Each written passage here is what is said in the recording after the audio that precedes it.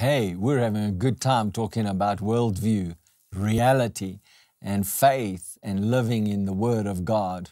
I hope you're enjoying this as much as I am. So I've been talking about worldview, that is a perspective of reality. And I've also been saying that you don't always require absolute proof to have a belief system or to see something in a particular way and actually choose to live that way in your life. And of course, those things become the choices that we make as to how we live our lives. So if I am living my life in a way where I accept a belief system, then that will end up ruling and governing my life. Oftentimes you will find that it is people that want to and are willing to break out of a particular belief system that actually begin to make a lot of change in their lives.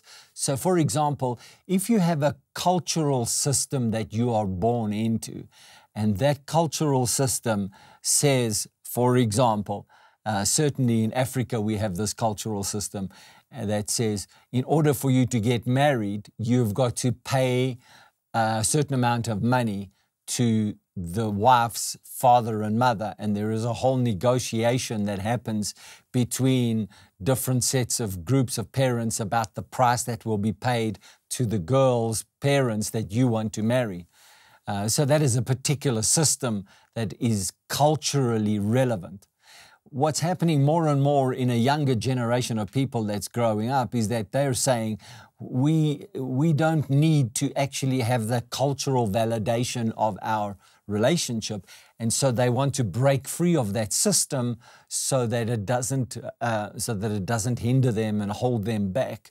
So that is a cultural system that is based on it's a worldview. It's a set of accepted beliefs, norms, values that people choose to live by. So oftentimes it's those people that are willing to break out of that begin to experience something different, and they establish a new pattern and a new foundation for their lives. Of course, the best thing to have your worldview on is the Bible, and to have that Word of God as your foundation. And so last time we were together, I read that scripture, I have come to that they may have life and that they may have it more abundantly. And so if you have a worldview system that says, I'm not sure that God is an abundant God, but the Bible clearly says that He came to give us life more abundantly. So either I judge the Word by my experience, or my experience judges the Word. That's already a spiritual belief system that you must choose.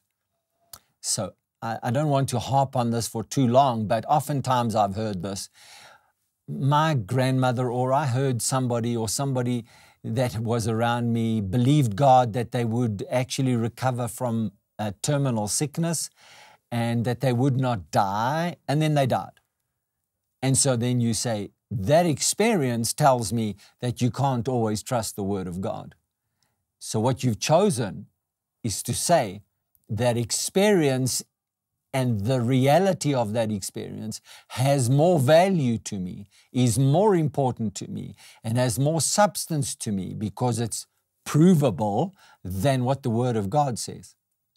Now, the minute I accept that, everything will be judged in my life based on the reality of experience. So the bigger, the better, the more powerful the experience, or the more valid the experience, then you have to say the experience trumps everything else. The experience beats everything else. Whereas actually the Word of God should be the foundation of everything that we see life by. So there's just a few things I want to say about this. The Bible says in Romans chapter 1 verse 17, the just shall live by faith. Now, if I read that scripture, then that is actually absolute proof, because the Bible is absolute reality. And so if I say if the Bible says the just shall live by faith, that it means I can live by faith. And then it's all about my choice, whether I choose this as my reality, which becomes my worldview, that I can live by faith. The minute I choose to live by faith, and I choose the other scripture that He wants me to have life in abundance, now I begin to change my worldview that I can live by faith for abundance, because He has said both, I want you to have life in abundance and I want you to live by faith. So now I'm going to read you another passage of Scripture which says in Matthew 6 verse 33, seek first the kingdom of God and His righteousness, and all these things shall be added to you. Not to your neighbor, not to someone else, to you. So my first thing is seek first the kingdom of God. So now I have a choice to make. My choice is, do I want to live not seeking the kingdom of God first because I'm reacting and responding to the things that I enjoy in life? Or do I allow seeking the kingdom of God to be my first choice? So sometimes that becomes evident in cultural, family, business, other circumstances where you would be forced to make a choice. I'm going to share with you of a choice that I had to make a long time ago. It was really early days in my marriage, and I had this cultural pull on me to spend time with the guys. So I was a sportsman. I was playing a particular sport, and my friends were mostly about either at church or in the sporting community. But you build friendship with guys, and you're single, and so you're building a friendship with guys, and playing sport with men and being involved with men, and I'd been involved in the military, and so to a large extent, although I was engaging with a lot of women and girls and ladies, my friends were men. And so you build good friendships. And then that girl comes in your life that rocks your world and changes everything about your reality. And so my wife rocked my world. And so I married her. Good news. So now I get married. Now I have a cultural pull. And the cultural pull says, you can be married, but don't give up on your friends. So obviously now you've got to try and reach a balance between how much do I spend with my wife and how much time do I spend with my friends. So obviously when the friends all have their time to get together and they want me to be present, I've got to make a choice. Who do I'm doing? So more and more I began to make a choice. I want to spend time with my wife, not my friends. So they became aware that I was withdrawing from them in their words because I was making a choice to draw closer to my wife. So this is the way I had a worldview. I read a particular passage of Scripture in the Word of God that said I must love my wife as Christ loves the church and give myself up for her. Because I let that become my worldview, I let that become my complete reality. When that happened, I began to make choices based on the Word of God. And when I made those choices based on the Word of God, it governed my actions. So when my friends asked me to come and join them, I was in a space where I say, no, thank you, I'm joining.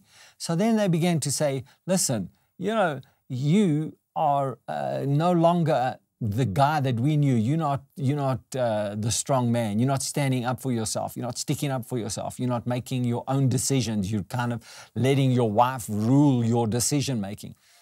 Well, it wasn't that I was seeking permission from my wife to go and spend time with my friends. It was the permission of the Word of God that was governing my life. It was what I wanted in a reality in marriage that I wanted out of life that was governing my choices. So as I kept making decisions based on the Word of God, guess what happened? My friendship started to wane and dwindle, and I got lots of angry comments and a lot of words were spoken about it. But actually what happened is that as I put my focus in the right place, my relationship with my wife began to flourish, and it began to thrive, and it began to become something beautiful, something that I really, really wanted to have in my life. And so as I put the Word of God first place, things began to change the way I wanted them to change. Next time we are together, I'm going to talk to you about faith, hope, and love and prayer.